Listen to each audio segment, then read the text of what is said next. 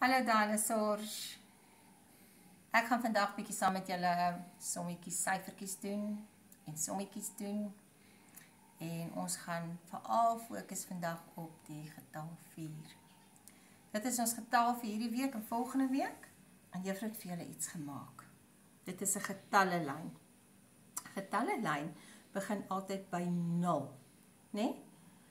So ons tel saam 0 1, 2, 3, 4, 5, 6, 7, 8, 9, 10. Kom ons tel sommer agtertoe ook.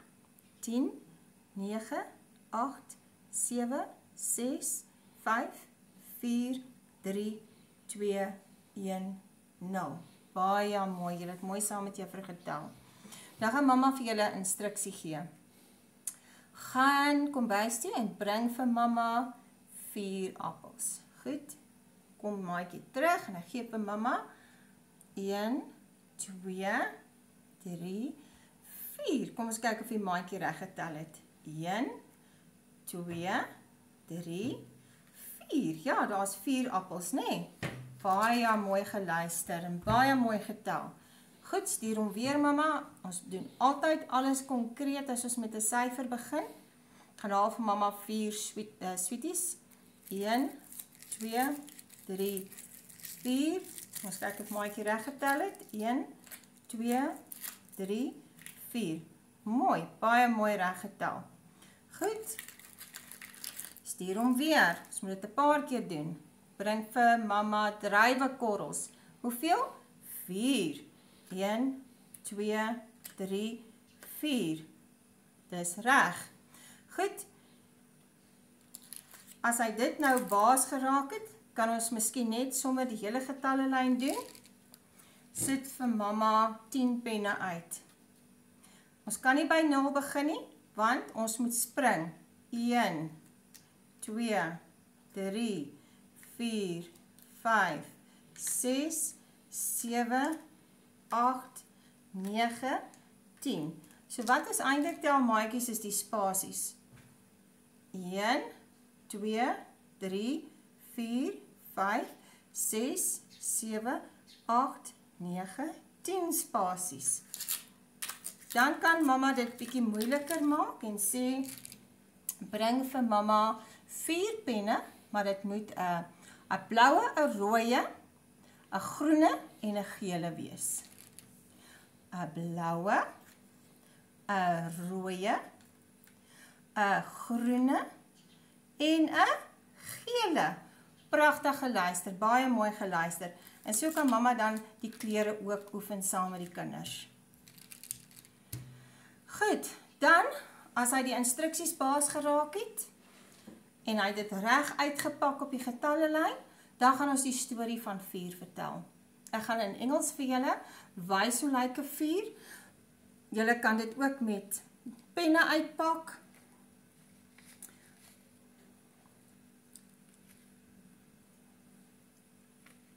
So iets. Of julle kan dit met druiwe uitpak. Ek het nou nie hier genoeg druiwe nie. Pak druiwe op die lyn. Pak klei wurmpies op die lyne.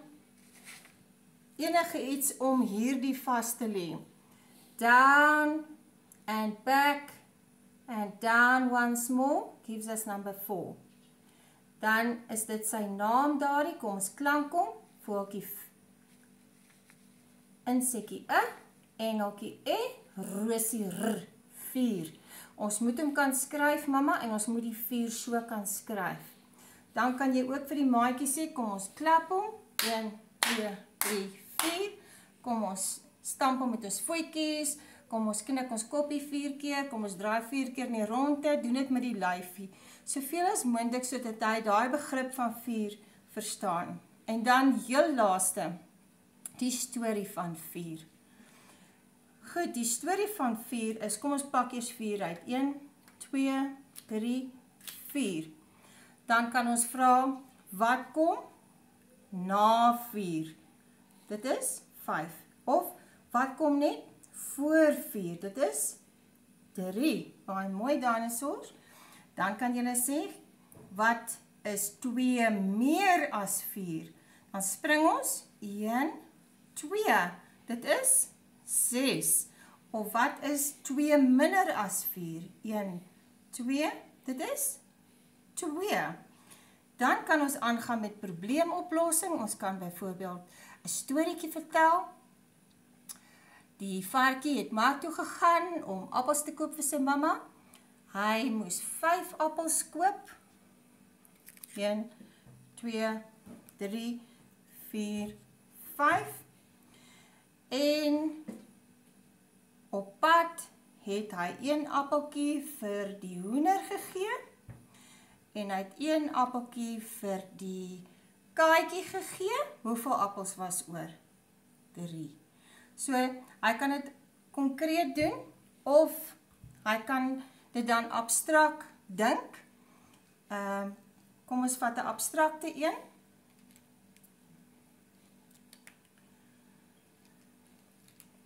Jacques het 2 rooi penne en 2 oranje penne. Hy verloor 'n rooi pen. Hoeveel het hy nou oor? 2 oranje en 1 rooi. So dan moet hy dan dink aan kleure en hy moet nou tel ook. Mens kan dit met grade moeiliker maak. Goed, juffrou gaan vir julle net sommer vir die lekkerte 'n laaste sommetjie vra. Ek het. Ons haal die druiwe uit. Kom ons kyk hoeveel sjokolade sit juffrou altyd saam. 1, 2, 3, 4, 5, 6. Hoeveel dinosaurs is in ons klas? 9, nee. Hoeveel dinosaurs gaan die sjokolades kry nie? 1, 2, 3 dinosaurs gaan die sjokolade kry nie. Ja, dis baie mooi.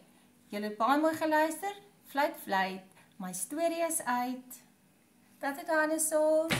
Up the door, dinosaurs. Chop, chop, lollipop.